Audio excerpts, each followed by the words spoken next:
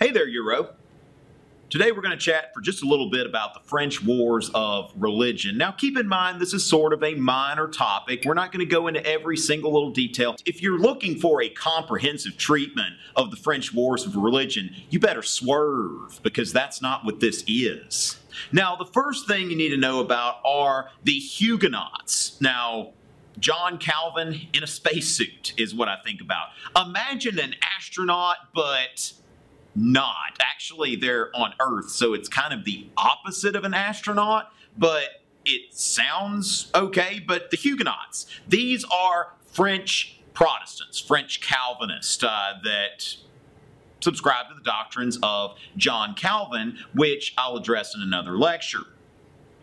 These people went around in their plain clothing and their plain churches and believed that the Pope was the Antichrist. And they were scattered throughout France, a lot of them in commercial centers and in other places as well. But France had a substantial Protestant minority. Keep in mind that France was very much a Catholic country, and today still the vast majority of religious people in France are Catholic. But the Protestant minority was substantial, and this is an age before we figured out how to get along with each other. So there are lots of conflicts between the Catholics and the Protestants. And at the center of these conflicts was Catherine de Medici, the Queen of France, who was from the Medici family in Italy and married into the French royal family.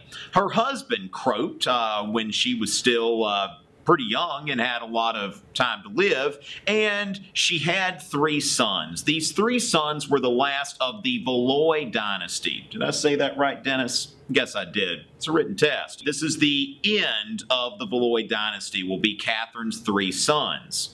Now, Catherine was acting as queen regent during their reigns and pretty much manipulated all 3 of these sons, kind of like somebody would do with puppets or something like that. So keep in mind that Catherine's sons are on the throne, but Catherine is pulling the strings.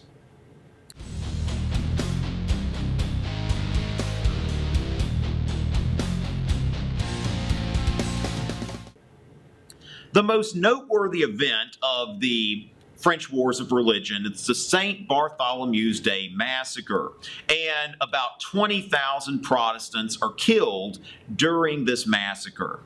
Yes, that is Waldo over there. 20,000 Protestants are killed. So really, St. Bartholomew's Day Massacre, you just have to remember a bunch of Catholics killed a bunch of Protestants in France during the French Wars of Religion. Check. You got your exam question correct.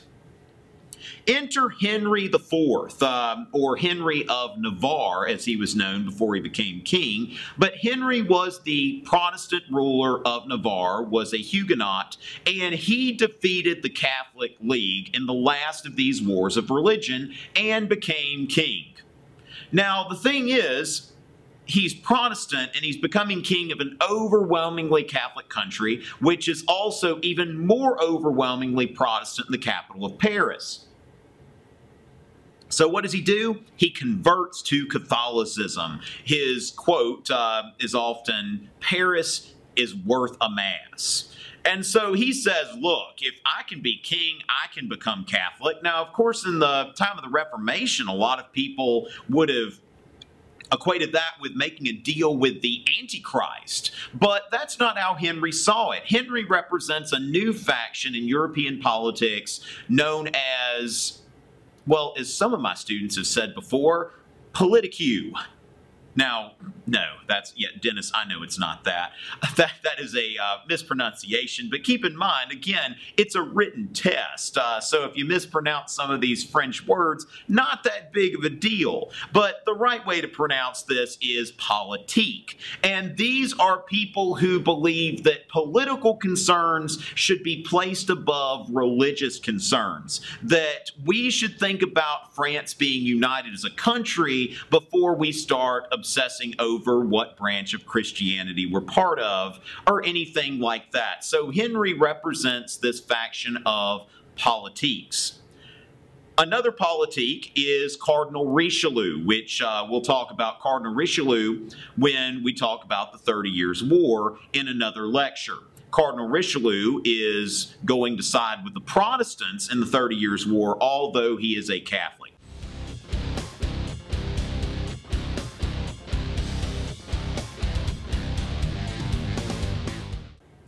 Now, Henry's going to tick off a lot of his Protestant brethren by converting to Catholicism, but he does intend to throw them a bone. We'll never know whether Henry's conversion was sincere or not. Given the circumstances, probably not. So in 1598, Henry issues the Edict of Nantes, or not, however, Nantes. It's a written test. So that's how I'm going to say it. The Edict of Nantes said that Protestants, French Calvinists, were going to be tolerated under certain circumstances as long as they lived in certain cities. This is not full-scale religious toleration, but toleration for Huguenots in various towns and cities in France where they tended to predominate. There could not be a Huguenot church in Paris, and Huguenots were not permitted to assemble publicly in Paris. But the point here was that France was going to continue to be a Catholic country, but at the same time, Huguenots, under certain circumstances and in certain places, were able to practice their religion. So the Edict of Nantes was a landmark decision in the progress of religious toleration, but keep in mind, we're not going to full-blown religious toleration yet. And Henry establishes a new dynasty, the House of Bourbon, which would continue to rule France all the way to the time of the French Revolution. So out with the Valois dynasty, in with the Bourbon dynasty.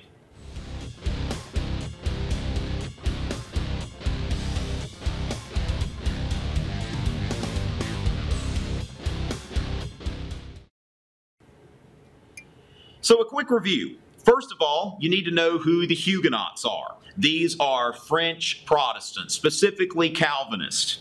You also need to know Catherine de Medici, the Queen of France, who ruled France through her sons. And Catherine was the chief architect, or one of the chief architects, behind the St. Bartholomew's Day Massacre, which was Catholics killing Protestants. Then we need to know about Henry IV, or Henry of Navarre. First of all, that he was a politique, that he converted to Catholicism because it was worth a mass.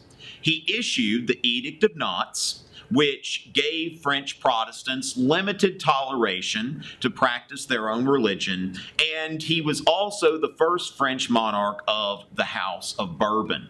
And that about sums up the French Wars of Religion, tells you everything you need to know about the exam. Keep in mind that you're free to subscribe to my channel if this was helpful to you and you want to see more historical goodness and prepare for your AP Euro exam. So go ahead and subscribe if you like, and stay tuned for a few more videos that may be relevant.